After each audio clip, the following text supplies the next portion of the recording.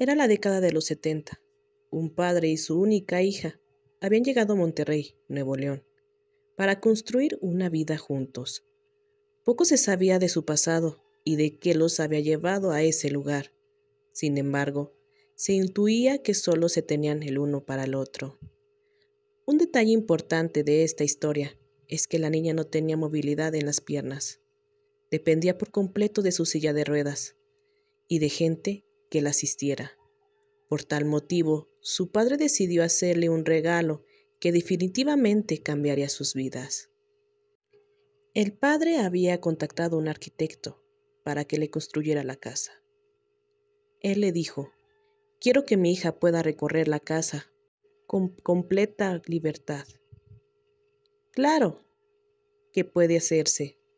De hecho, ya tengo una idea de la que podría ser la casa perfecta para ustedes, le contestó el arquitecto. El padre, orgulloso y contento, le dijo: a ver, cuénteme de qué se trata. El arquitecto le comentó: fíjese que se me ocurrió que toda la estructura tuviera rampas para que la niña no tuviera problemas en ir de un lado para otro. El padre, dudoso, comentó: ¿y cómo sería eso? Pues tendría que ser una construcción, como le dijera yo, tubular. Sería algo así como una casa compuesta por edificios en forma de tubos, ¿sí me entiende? Claro que sería grande, para que la niña no se aburriera, y con grandes ventanales que permitieran apreciar el hermoso cielo de estas tierras.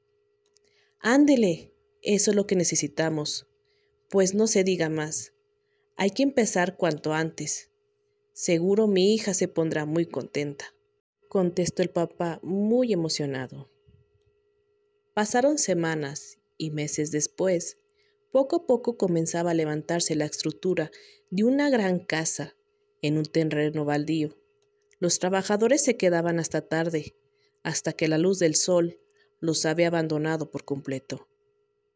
No obstante, conforme la construcción avanzaba, la tensión entre los albañiles aumentaba. Cada vez se sentía más incómodo. Dentro de ellos nacía un terror inexplicable. De pronto, todo empeoró. Desaparecían herramientas y los trabajadores se culpaban el uno al otro, hasta que, un día, comenzaron las desgracias. Faltaban pocos meses para que la casa quedara terminada. Sin embargo, la convivencia entre los trabajadores no era nada buena. Por lo tanto, decidieron hacer una reunión después del trabajo para que superaran sus diferencias. Casi todos terminaron con grandes cantidades de alcohol en la sangre, a excepción de uno de ellos, Alberto, el trabajador más serio y reservado. Al día siguiente, solo 3 hombres llegaron temprano al trabajo. Entre ellos estaba Alberto. Acordaron que él trabajaría en la parte de arriba, mientras los otros 2 se encargarían de afinar detalles en el primer piso. Todo sucedió muy rápido. De hecho, nadie supo exactamente cómo pasó, pero de pronto, el par de albañiles escuchó gritos de verdadero terror. Los 2 se quedaron paralizados, con el corazón latiendo, como si quisiera romper la carne y salir corriendo. Reconocieron la voz de Alberto y antes de que pudiera gritar su nombre, escucharon un fuerte golpe contra el concreto. Alberto yacía muerto sobre el piso, con los ojos terriblemente abiertos, como si hubiera visto al mismísimo demonio. Después de que las autoridades recogieran el cuerpo, no se dijo nada. Solo un temor silencioso y mudo invadía los corazones de quienes ahí laboraban. Pasó poco tiempo para que la tragedia se repitiera. Mientras trabajaban, otro albañil cayó inexplicablemente por una de las ventanas, aunque antes de morir pronunció una frase que dejó fríos a los presentes. No quiere que estemos aquí. Después de eso, muchos hombres renunciaron por temor. No obstante, la construcción no se detuvo hasta que el padre, con el fin de mostrarle a su hija que sería su futuro hogar, la llevó. De una manera que la lógica no podría explicar, la niña llegó al piso más alto de la casa. Minutos después, Mientras su padre la buscaba desesperado, escuchó un ruido estrepitoso, como si un gran bulto de metal y de carne hubiera caído.